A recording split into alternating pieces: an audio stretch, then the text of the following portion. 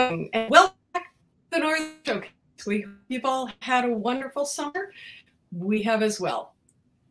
We look forward to spending the next hour with you. And I'm Penny Renshaw, a former stage manager and now a Webflow developer in Trenton, Ontario, and I handle communications for No Code North. I'm Jeremy LaRue, writer-director turned Webflow low-code developer from Vancouver. On the No Code North team, I'm the resident automations guy and the runner of the streams. Hey, I'm Maggie Monceau. I'm a Webflow developer based in Toronto with a background in film and television. In our No Code North group, I take care of our designs and our gather space. Our mission at No Code North is twofold.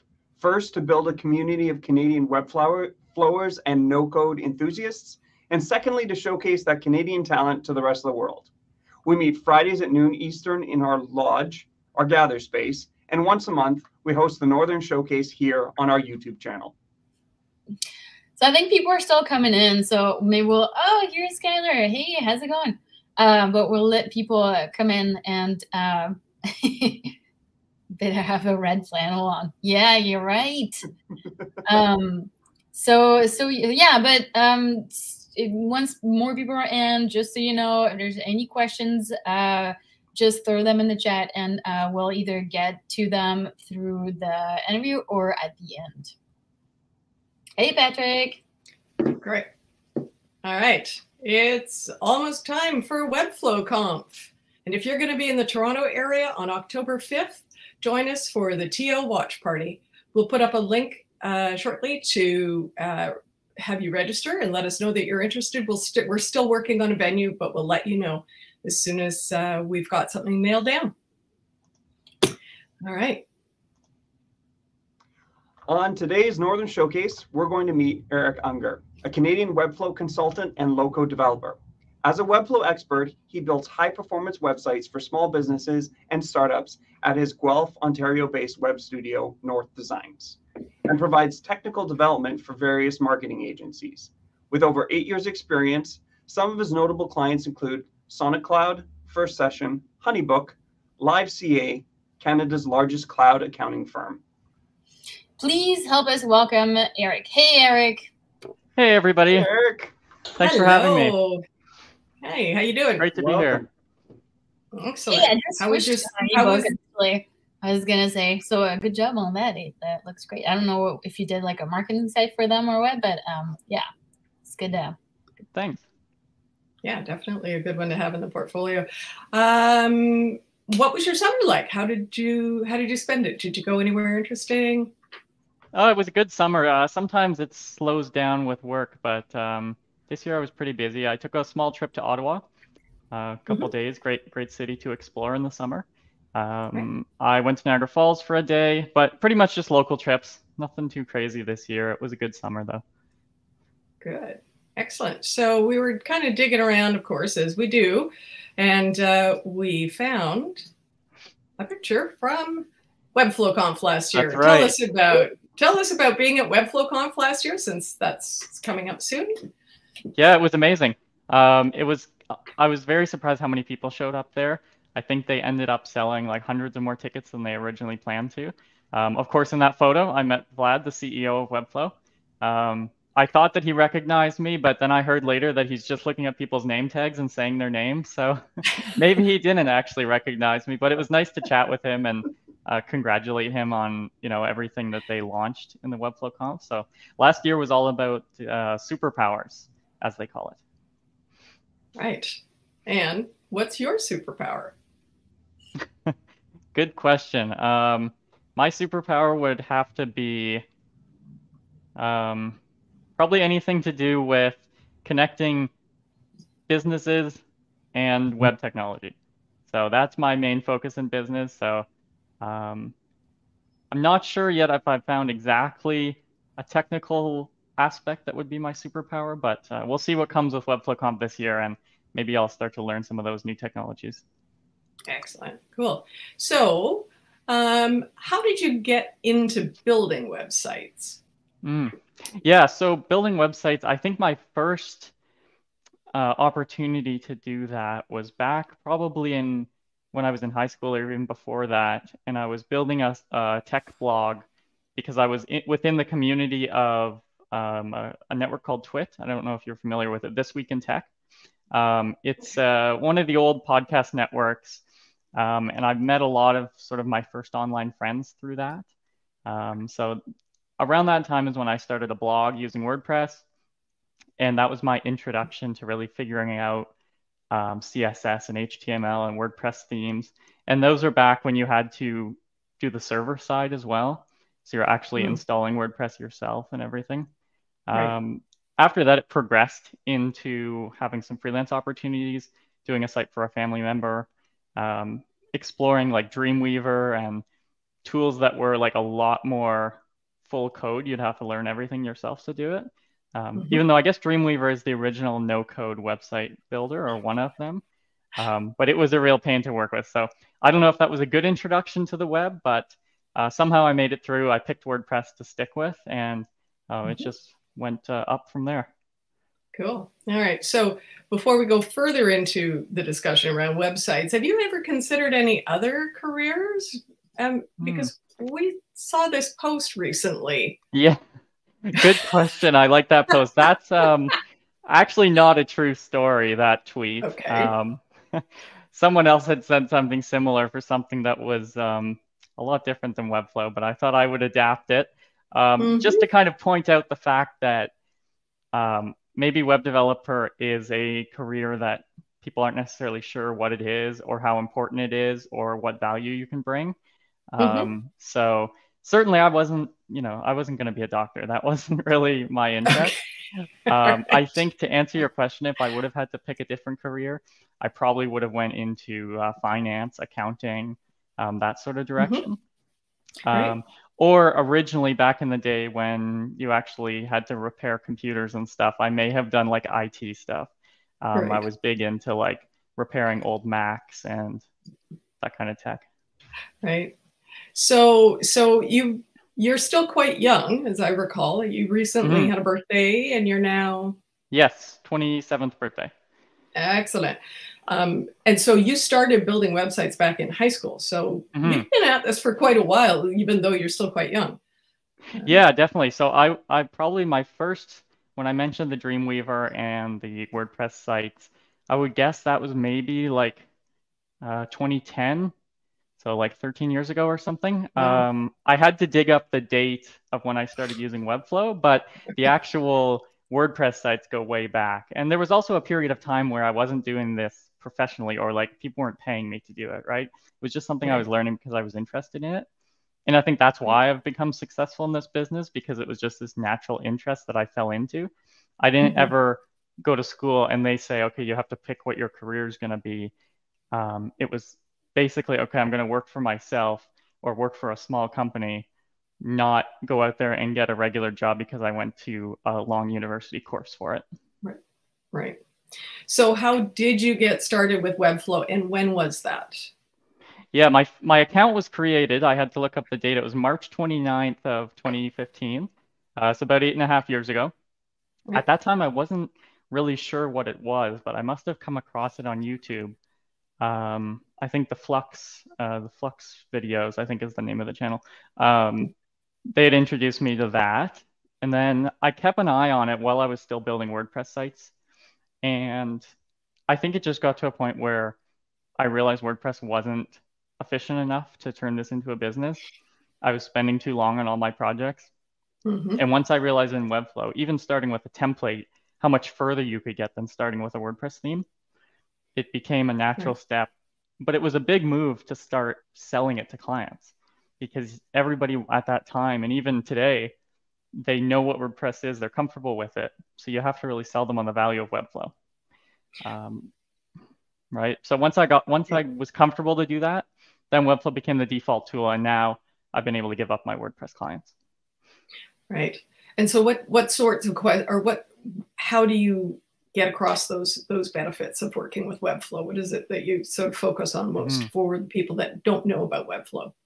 Yeah, so most of the benefits, I like to, when I'm talking to clients specifically, I like to show them the editor, which Webflow is now redesigning to have a different interface. But anyway, the difference between the editor is like a basic version of the Webflow designer.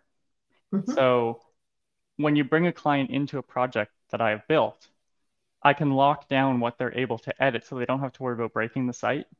That was a big concern within WordPress, even with all the site builders. If you click the wrong button, you might have deleted a whole section and you couldn't really lock down what the client was doing. So that's the big benefit I see from a client perspective. For myself, it's the time of development and being able to design directly in the development tool. So when I started doing design, my process wasn't like to open up Figma or something and do the design and then not have a way to develop it. I pretty much always did my work directly in Webflow. And when you compare that to something like WordPress, it just made a much easier workflow. So I could sell them on the value of not only it being faster, which means it costs less for them, but the flexibility, and you're able to iterate on different versions so quickly. Right. And so now you are a Webflow expert. When did that happen? When did you become an expert? So I applied once, I think maybe back in like 2018 or 2019, but I certainly wasn't an expert and my application wasn't approved. But I did apply again back in 2021 when I felt like I was actually a Webflow expert and I had a great portfolio of sites to show them. So they had approved my application. I think it was like April of 2021, so over 2 years ago. And that was an important moment in my career because I saw that as like the next step in somebody recognizing that I actually have this skill that I've been building since 2015 or whenever I started using Webflow. So I wanted to use that as a sales tool, but also just use it to reinforce the fact to myself that I am actually an expert in this, and that's what someone is paying me for, the value I can bring based on that. Right. Yeah. Sometimes that self-confidence in what you're selling people is the most important part of that conversation that you have with them. But has becoming a Webflow expert made a difference to the type of clients who are seeking you out or that you're going after? Yeah, that's an interesting question. I thought that it would have a bigger impact in that sense. I think the clients who are finding me through the experts directory, which is Webflow's own database where they have this tool where the client can put in their information and then it tries to match them with a few recommendations. So if I come up in the recommendations, then a client can reach out to me to get help with that project. So I think it builds that automatic trust because I'm linked to from the Webflow site. They see everything that they love on webflow.com, and then it funnels them towards me. So I don't need to, for one, I don't need to sell them on Webflow and why it's great. They already know that. And two, I don't have to sell them on the fact that I'm experienced and that I know what I'm doing. So it's helped in that sense, but it hasn't generated super large projects that have really changed the direction of my career. It's given me similar to other sales channels that I would get those leads from. So it's definitely been helpful, but I think it's not necessarily as important as people think. If you are currently a Webflow developer and you really want to become one, I don't think at this point in time it's going to change your career that much. If you're already really good at Webflow, then you just need to show people, get your portfolio out there, and actually make yourself visible. Right. So yes. So I'm sorry, I wasn't actually watching the comments, even though I had said I'll pop the comments up. But Steve had asked a question around that Webflow. Now, Webflow Professional Partner, is that the same as a Webflow Expert, or is that a different designation? Yeah. So right now they're both the same program. Basically, you take the certification exams, which are open to anybody. I think when I did it, they only had 2, and now I think they have 4 or 5 of them.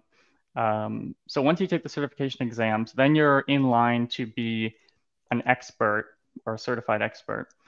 The partner program is what you apply for, which they then deem you an expert in. So your little badge, if you want to put a badge on your website, would be like Webflow Professional Partner or Webflow Enterprise Partner for the larger companies. And it's basically you're taking, or they're giving you an opportunity to get commissions on the hosting and the site plans through Webflow. So it kind of works like an affiliate program on that side. But the other side is that whole database that I mentioned where they're matching you up with clients. Right. Right. Cool. Okay. Oh, and of course, I love the fact that Keith noticed that you're wearing plaid. Of course, I dressed up today. Yes. I know. You're such a good Canadian. I got the Canadian mug too. All right. Excellent. So, oops, I just lost my questions. There we are. So how are you finding new clients then? If they're not sort of coming to you necessarily through the Webflow Experts program, how are you finding them? And are they more local to you? Yeah, so I have 3 different ways of finding clients right now. The big one, and this is just natural progression as you get more experience, is referrals from your previous clients. So of course, when you're new to this industry, you can't rely on those. That's just something that, you kind of work towards by networking with people and just doing a really good job for your existing clients. The second is the local marketing. A big one, it sounds simple, but it's really just having a listing on Google Maps. So if someone in my local area searches for web design, and because I have like a dozen or so reviews on there, I'm going to come up first, depending on location. Right. So, sounds kind of obvious, but a lot of businesses don't have that. So that can begin as just a simple phone call, or it could be someone coming to my site and then following my work, and then months later, they end up reaching out to me. Right. The third thing would be the, actually, I'll step backwards one and say that some of my earlier clients were coming from Upwork, which is a freelancer platform where it connects clients and freelancers. Of course, those have to stay on the Upwork platform. So those are kind of in a box by themselves. And I'm moving out of that just because of the referrals and the other clients I'm getting. And then we can also go into the third aspect, which is the agencies and the other marketing studios that I do work for. Right. So are those local agencies or elsewhere? They're all, most of them are across Canada. There's 2 or 3 that I work with in the local area, who I've just met through my network, or we've just found each other naturally on the internet. So usually those are still done virtually. So it really doesn't matter that they're close by, but it gives that trust. And it's like, I want to support people and companies in my city and make this into like a collaborative effort. Right. And you're actually in an area that is quite a tech hub. Are you working with local startups? Is that a lot of who your clients are? Occasionally, yeah. A lot of the local clients end up being like companies that aren't necessarily internet based. So it's just like a secondary marketing channel for them. So often you're doing like micro sites or what they call brochure sites, which are just very basic to have information. So for example, like a cafe or a law firm or something that just needs somewhere to point people to, and there's our information, there's our menu, not necessarily using it as a marketing tool. Okay. But when for the agencies, they basically bring clients from all across Canada. So it's not necessarily local clients through them, but the agency themselves might be local. Right. And often a company might go to an agency first, not directly to a web developer, because exactly, they need the whole package. A lot of times they want to get quotes from both, and they of course see because a single person, even as my small studio, which is basically just myself and contractors, the overhead is so much lower, and I'm not outsourcing the work to another studio, that they can really see the difference, plus the personal connection that an individual would bring them over a studio. Right. So are you not working with other developers, or do you bring people in to work on projects, or do you do everything yourself in-house? Yeah, at the moment, it's a big mix. I'm kind of in that in-between point where I was solo for a long time. Like I said, I was on Upwork as a freelancer. I really marketed myself as just my own name. And then I started using North Designs when I realized I kind of like this web design thing, and I can maybe turn it into a real business. So it's become a combination of outsourcing certain work to other freelancers and contractors, either who I've just met naturally through the Webflow communities or found on a freelancer site. So sometimes I like to bring them in on projects. Either they're doing something like white label, meaning the client doesn't necessarily know that they're doing it. Not that I'm hiding it from them, but I'm fulfilling the work and passing it off to them, right?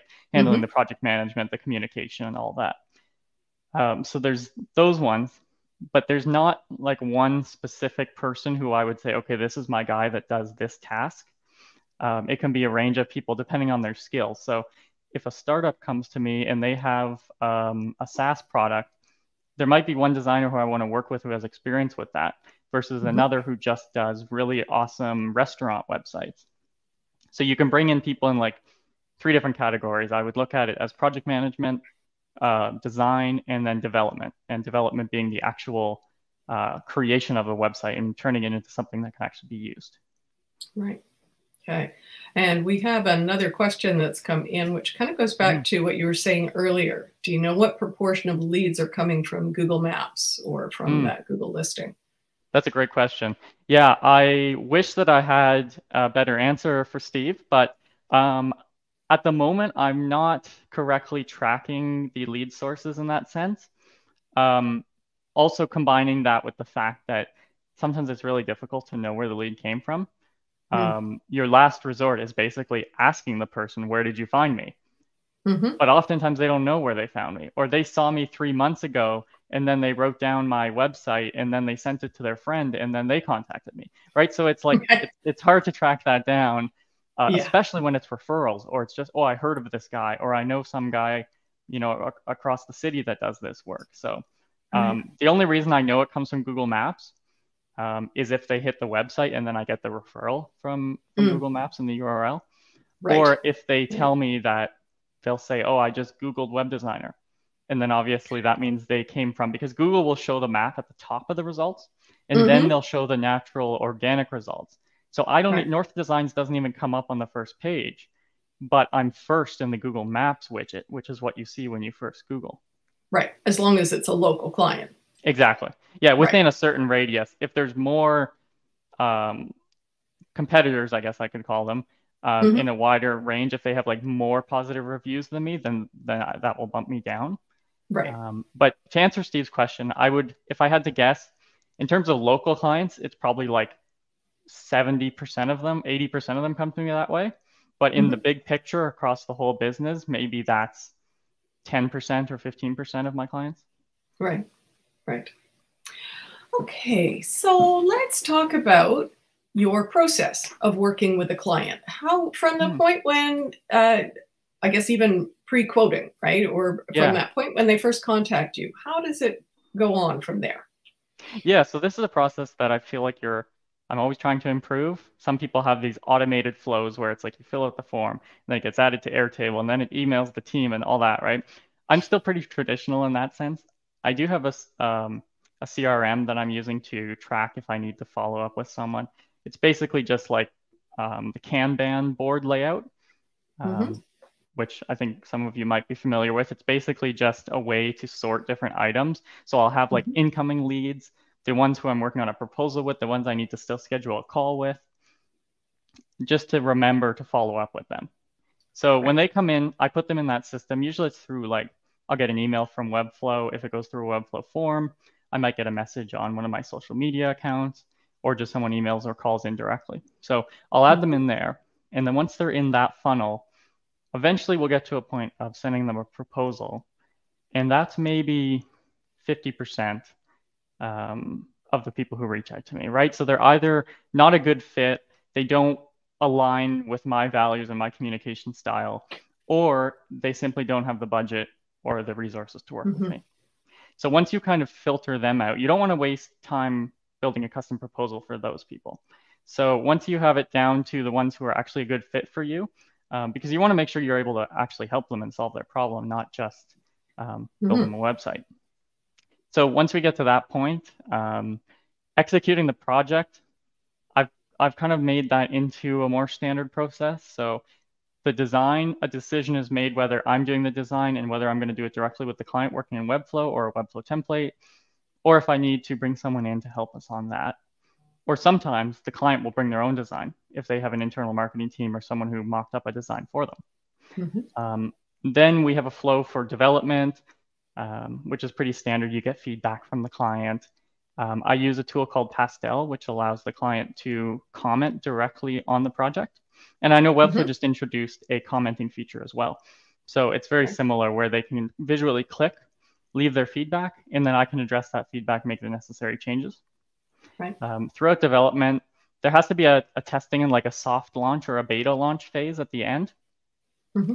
And that would be launching maybe on their main domain, maybe on the Webflow internal domain, and just testing everything, making sure it actually performs, connecting all the contact forms, that kind of stuff. And then after the website is built, I like to switch to, or at least offer to the clients, a type of maintenance package where I can either cover the hosting costs plus maybe an hour of my time every month. I don't want to just hand over a site and then leave them on their own.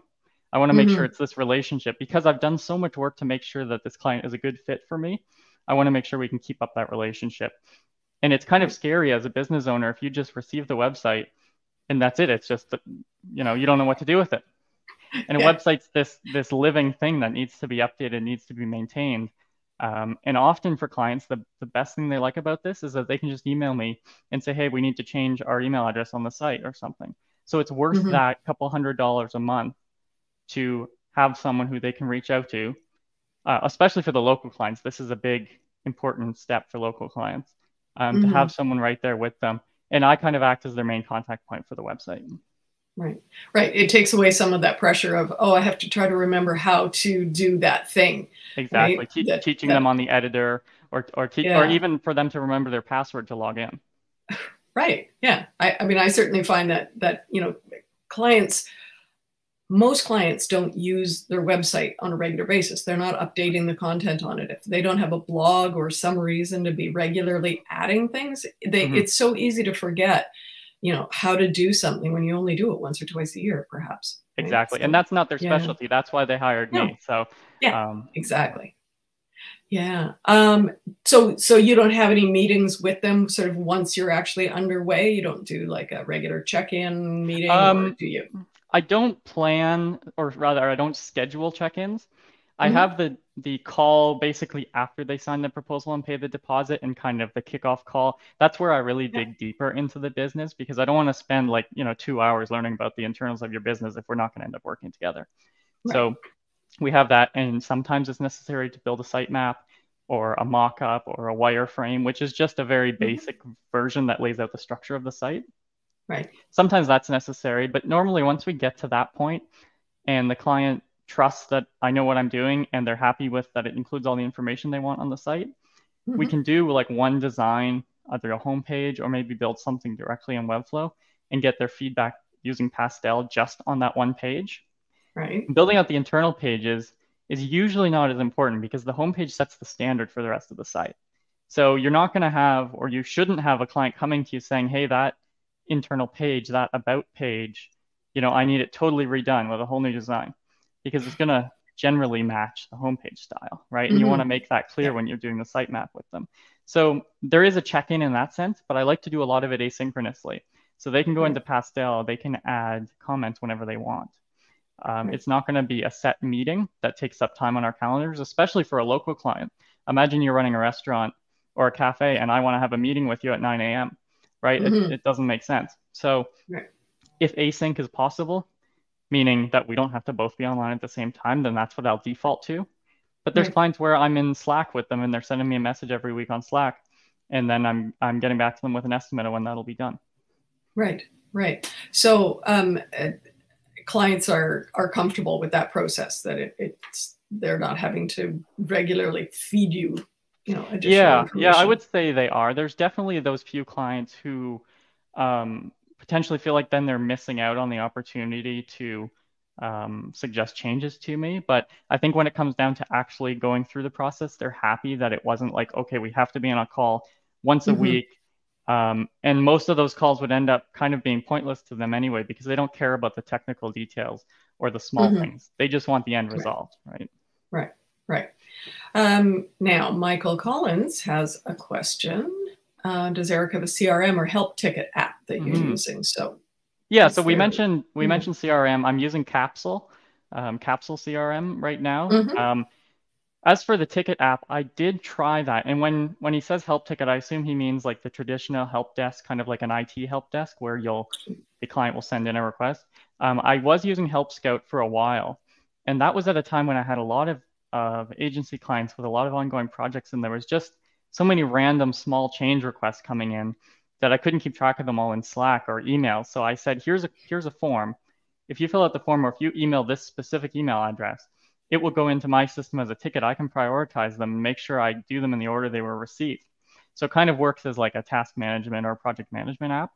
Right. I ended up discontinuing that because I don't want to have the majority of my day taken up by these little tiny tasks. So I try to encourage clients, if we're not on a maintenance plan, especially if I'm going to bill them by the hour for small changes, to bundle those together, especially so that they're not paying me for an entire hour just so I can change one word on the site. So if they can bundle those together and make sure the changes that they're asking for are actually strategic and actually make an impact on the website, not just changing the shape of a photo or something. Right. Okay. So, and we've, talked about maintenance plans. So you moved into a co-working space a few months ago. I'm assuming before that you were working from home?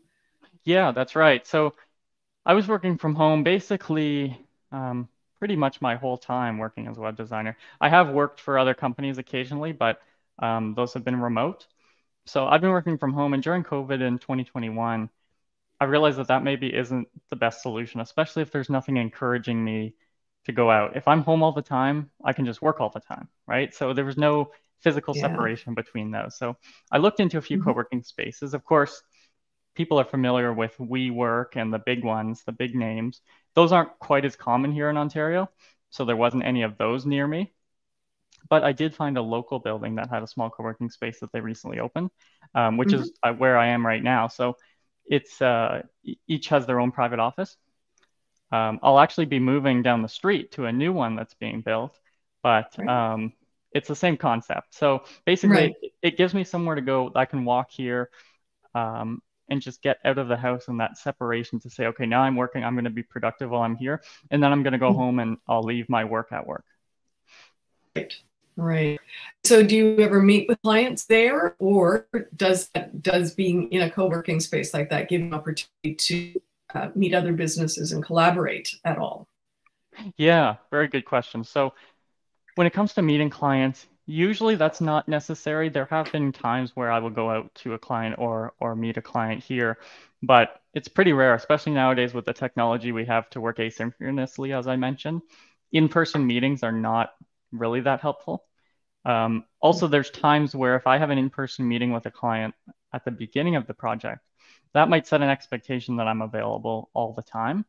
So it's a fine line to go between, let's do a Zoom video call, or let's meet in person, or let's just do something asynchronously over Slack or Pastel. As for the actual networking opportunities here, that's something that is going to be a bit more apparent at the new space. So it's more of a collaborative network, and that's what I'm trying to build as I scale North Designs, to be more collaborative, not only with the local talent, but people across North America too. So I want to take that opportunity instead of just being in my own little space. So I'm alone. Again, I'm just not alone at home. I want to be part of the community, and potentially there's some opportunities to work together with companies that provide similar services to me, or complementary services, or like I mentioned, those marketing and branding studios. Right. So I'm not certain if we touched on quite this, but you've been working with Webflow for, as we said, over 8 years. So what is it about working in Webflow that you most specifically like when you're building client sites? What's the main reason that you keep on using it? Yeah, I know there's a lot of what you might call competitors to Webflow, or alternative solutions that are no-code site builders. Webflow to me, is really the one that has made the biggest impact so far. But the reason that I'm not out there looking for a different solution, I'm not that same feeling that I had with WordPress, thinking, okay, Webflow is going to replace this. I don't have that feeling with Webflow yet. Like, we need something better. So the main thing is just my experience in it. Obviously, it makes it convenient and easy to use because I'm already used to it and I already know all the small details. But the other part is, especially right now with Webflow's recent announcement on Webflow apps, being able to integrate with other services. So Webflow has become this central point which that can be, say, your main marketing site for a business. And then you can have all these different products connecting into it, like your CRM, your potentially a web application or a directory or a database. And Webflow is that central point for it. And then we can build and scale off of it. So I like to look at it as having a very stable base for your online marketing, and everything then points back to the website. So Webflow just makes that so much easier from, like we mentioned, the editor, which is the way for the client to go in and edit stuff, or from the designer, how quickly I can mock up a page or borrow existing sections and existing elements and put together a new page for a marketing site. The workflow is just so easy, especially with Reloom and those other tools. Right. I was actually just going to ask, are you using tools like Reloom for building sites more quickly? Yeah. So anybody who knows Webflow likes to ask what your process is when you're actually deep inside the designer. So for me, many people are using frameworks like Client First and Mast and those sort of systems. I've developed my own style guide that uses some of those techniques and allows me to use the Reloom library, which is a marketplace, or rather a database of pre-made sections for Webflow. So I can drag those into my own style guide, take out the parts that aren't relevant or that I don't need, and then make it fit in and blend in with the styles I've already set on the site. So if I'm working on a design, or if I'm working off of no design, I'm just building a site directly in Webflow, I can take those in as a starting point and then show the client, here's a potential layout for solving this problem. If, the problem could be we need to show the social proof on the site, like testimonials, or we need to have a contact form. Well, here's all these options in Reloom that are already built. We could drop it into the site that I'm building in Webflow and have this functionality and the layout already finished. So I'd say those kind of tools, and there's a lot of them out there. I'm just using Reloom library as an example because that's the one I use. It could save you maybe 30 to 50% on the development time. Right. And have you looked at their AI site builder system yet? I've taken a look at it. Yeah, I might be using it for an upcoming project.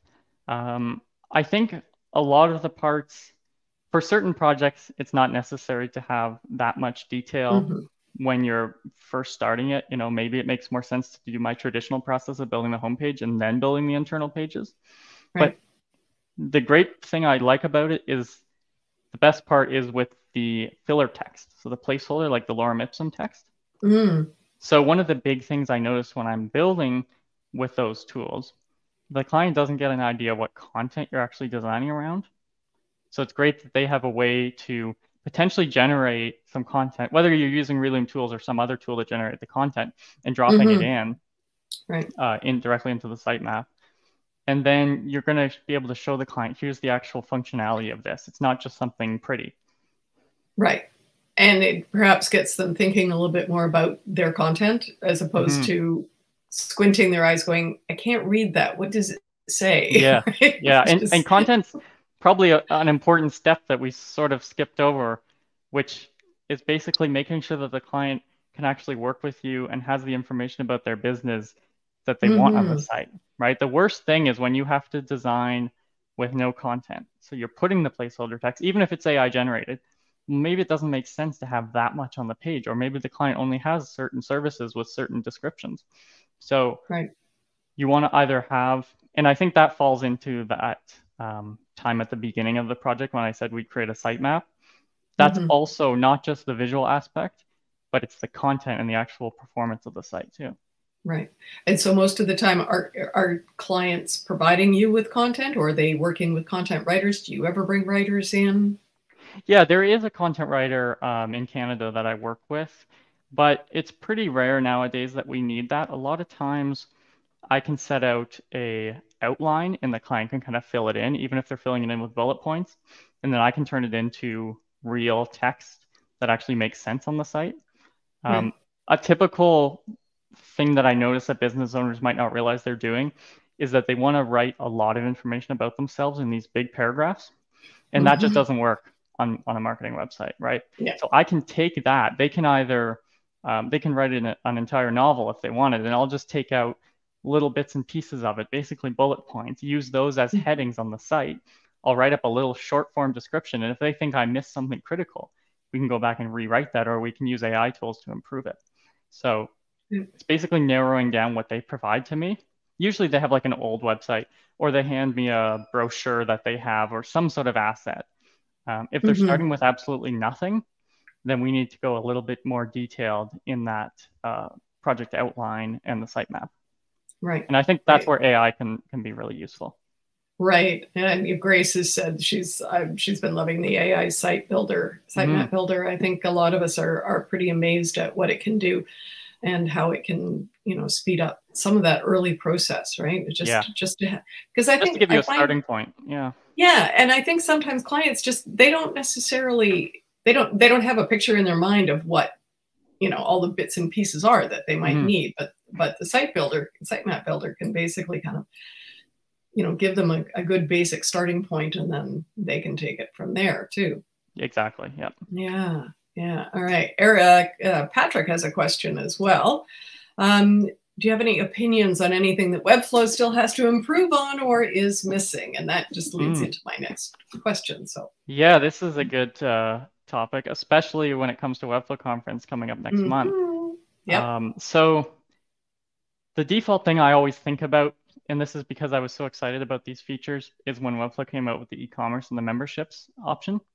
It sounds to me like they've paused development on those features at the moment. Fortunately, there is some third-party apps, and Webflow is going very deep into the third-party app marketplace, which is cool. There's some third-party apps that integrate directly that can reproduce those features or recreate them in a very similar or even better way than Webflow was able to do. So opinions on what they have to improve. I think we're either looking in the direction of like making it the front end for every low code tool where everything integrates in and you don't have to go outside of Webflow to get to those. And I think they're already kind of doing that with the built-in apps that they announced a few weeks ago. And knowing that they made that change just a couple weeks before Webflow conference makes me think that there's something big coming, and it's going to be related to those external third-party apps. So I can't pinpoint one specific thing they have to improve. Like, of course, there's all these little things that you come to be familiar with while you're designing in Webflow. And they're pretty good about taking feedback on Twitter or social media or from the forums and actually making those changes directly in the designer. So that's always been nice. But the big part is definitely making it either going as far as turning it into a web app, which some of those third-party tools are doing, or just making it that you're potentially able to edit code directly in Webflow, with it being a no-code tool, but still relying on JavaScript and other web snippets. Even back in the early days of Webflow, or it was especially more important back then, you had to write your own JavaScript to do certain features. Okay. So I'd like to see potentially some improvement there. Right. And now, I mean, so many people want to be able to, they've discovered this tool and they want to be able to do so much more. And so people are really going into the JavaScript area. Have you checked especially out, with AI? Yeah. Have you checked out the Slater app yet? It seems to be the thing everybody is talking about these days. Yeah, I've taken a look at it. I do have an account. I've watched some of the videos and it's super powerful. I love how you're able to go from a more traditional setup of having a code editor open, then having to paste the code into Webflow and then publish the site and then test it in a browser. Yeah. And this could have been super helpful. So next time I have to add JavaScript, I will do it through Slater. And then it's cool because you can save, I believe you can save it into like a library. You can use that across other sites. So instead of having to dig up one of my old projects and say, okay, how did I do this interaction? I know I can't do the interaction with Webflow, but I did it with JavaScript. Now I need to dig up my old site and paste in the code and modify it. So I think that's going to be a huge opportunity, but it's also getting to that edge of, should I learn JavaScript? Should I be better at JavaScript to make full use of that? Right. Right. I think the thing I worry about, and it's nothing to do with Slater particularly, is just, it's so easy to go and ask ChatGPT or some place, or even just go to Stack Overflow and find, a JavaScript solution to something, but you don't know whether it's a good solution or not. Exactly. And the compatibility with cross browsers. Yes. And that's why it's great to rely on the community potentially for sharing those. And I think Slater's working on a much better way for other Webflow experts to share their code, or I should say other JavaScript experts. Yeah, I think it was really smart of them to sort of go that route of, you know, making that the thing that they were going to focus on. Yeah, and I wonder if Webflow is looking at that. And potentially when I said having improvement on editing the actual code in Webflow, I wonder if there's some sort of similar or complementary feature that might be coming out. Right. Would you ever want to be able to edit the actual CSS code? I know I've seen people sort of ask about that the odd time. Yeah, I think my answer would be no. And if you understand Webflow enough, your answer will always be no, because CSS is basically the whole point of the Webflow designer, right? That's where you're visually getting. Maybe if you're already so comfortable typing out your own CSS, maybe that is faster than doing it in the Webflow designer. But especially with the, you know, last decade of people starting their career or starting their web experience with these low code or no code tools, there's not going to be as many people who just want the raw CSS. And if you do want that, you can export it from Webflow. You can't host it with Webflow, but you do have access, and you can still inspect it and make sure that it's still, you know, in a format in the way that you would want it. But right now, you can add custom CSS within your page or within your project if you really need to overwrite certain things. There's certain elements in Webflow that you don't have the CSS control over, but Webflow is also adding more and more features to fix that. Right. So are you attending Webflow Conf? Since we were sort of yes, I am. So Webflow Conf is across 4 cities this year. So I'll be going to the New York City event. Unfortunately, we could only pick one. So I know many of you are going to be in the Chicago location, but hopefully I will find some of you in the New York City. I think I've been here. I could be mistaken, but I think I'm getting a sense that there may be the possibility of attending another one. If there was, is there one that you would choose to go to? Yeah, as my second option, I chose San Francisco. It was going to be my first option, but I realized that's just such a long trip and it's only a 1-day event, whereas the other locations are effectively a 2-day event with the workshops. So I'm looking forward to attending the watch party in Toronto, and I think we can all celebrate what Webflow has announced there together. Then I'll fly down to New York. Potentially, it would be great to visit Chicago too. I know a lot of Canadians from the West Coast who can't make it to the San Francisco location will be down there. Right. Yes. And for those of you who don't know, who haven't heard yet, the No Code North crew is going to be having our very first all 3 of us together meetup in Chicago. Finally. So we're all going to be there. Yeah, it's pretty exciting. That'll be fun. Yeah. So do you see your business evolving over the next few years? And if so, what direction? Or are you happy sort of going with where you are now and just continuing on? Yeah, so I think the business is always evolving. It's whether I want to take that next step into expanding my team. Like I mentioned that I work with other contractors and freelancers. It's a matter of potentially having someone who's more permanent or someone who I use all the time and always have ongoing projects with. It's also hard to find those people because someone who's an expert in Webflow can potentially do things directly with clients or can work for a company's marketing team. And it's really hard to find great Webflow freelancers that are available when you need them. There's a huge network, and I know dozens of amazing Webflow developers, but they need to be available and they need to be able to do the work that the client wants at the time that they want it. So the evolution of a business naturally, in my position, is to either partner up with one other studio and form something larger, or bring in people full-time or part-time to turn a small studio into more of an agency. So it's a kind of a scary step. And I'm hoping this move to my next co-working space, having such good networking opportunities there, that it'll kind of help me make that decision, whether I want to just find someone to join me. But then at the same time, you lose the benefit of working for yourself and being able to make all the decisions. So it's this huge step. It's kind of like, I want to test that out for a while, and then maybe I'll decide. Yeah, exactly. All right. So I think we're done with business. Let's talk a little bit about some of the other things that you like to spend your time doing. I've noticed as I was digging around in your various social platforms. You're quite interested in flying. Is that, and you've actually mentioned an interest in aviation. Are you That's right. taking flying lessons, perhaps? I have been interested in it for quite a while. I ended up taking my first lesson before COVID. And it was pretty cool. It was in a little Cessna 172 plane. It's something that I'd like to do outside of web development. It's like my whole life revolves around web technologies, and right, as most of us, we're so deep into this. It's like, oh, that's also my hobby, is learning Webflow and stuff, right? But I want to get into aviation a bit more. Right now, I'm just going to certain air shows.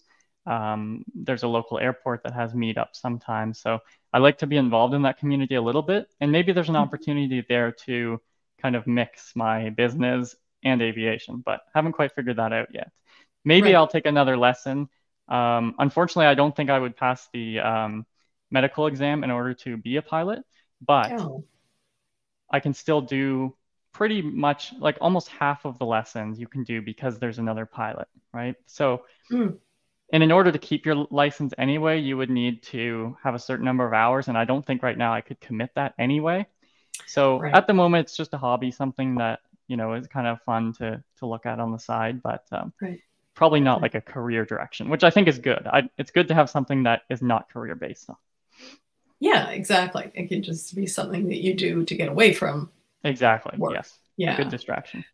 So, and you also talk often about real estate. You were, especially during the pandemic, you were posting quite often. I don't know if that was because the crazy house prices were just on everybody's mind, or is that something that you're actually interested in pursuing more? Yeah, I'm glad you noticed that. I think during the pandemic, it was just such an interesting time. And back at the beginning when we were talking, I mentioned my other career direction may have been like finance and accounting, and real estate, I think, is like a natural progression of that. So when I was younger, I was like a few years ago, not much younger, I was able to get a rental property and rent it out to tenants in the city. So that was my first experience beyond helping my parents with what they're doing in real estate, being able to actually maybe make money on that, but maybe also see if there's opportunity for growth there. So I ended up selling that condo unit during or a little bit after the peak of the 2021 crazy market. And if there's anybody from outside Canada watching, in fact, I think most countries are having this problem right now, but real estate has been, you know, super high. And I thought I would take those funds, potentially invest it in my business or invest it elsewhere, and just, you know, contribute that unit back to the open market. So it's still, you know, kind of a cool investment opportunity, not something that I want to contribute my whole, you know, all the profit from the studio. It doesn't go into real estate or anything. But it's just something that I'm kind of keeping an eye on. And potentially on Twitter, I follow a few people who are experts in the industry. So it's just cool to keep up with all the stats and just the craziness going on. Yeah. I have to say, you're interested in economics. I don't think I've seen any other Webflowers post the head of the central bank on their Twitter feed. So yes, that's right. Yeah, my Twitter's kind of a random mix of all my interests. So you'll see some airplane photos sometimes too. Right. Yeah, cool. Exactly. So Eric, how can people find you online? What's the best way that they can connect with you? Yeah, I think right now, LinkedIn, you can find me, and on more of a professional side. And then for Twitter, you have it on the screen there. The ONCA being Ontario, Canada. Some people don't realize that. So that's my Twitter handle there. The same for Instagram. I don't post a lot on there. But you can also go to northdesigns.ca, and there's a contact form right in the center of that page. In fact, it's one of the only things that are on that site, and you can reach out to me that way. Right. Perfect. Excellent. I'd be happy to connect. Right. And anybody who's going to be in New York, make sure you connect with Eric. And send me a message on Twitter or something if you're going to be there, and we'll make sure we find each other. Great. Okay, so that brings us to the end of our 10th Northern Showcase. We would like to thank you all for joining us and remind you to like this video, subscribe to our channel, and join us if you're in the Toronto area at our watch party coming up on October 5th. And take it away, folks. Or actually, excuse me, I'm silly. I'm silly. I'm supposed to ask if you guys have questions. Oops. We've been off for the summer. Yeah.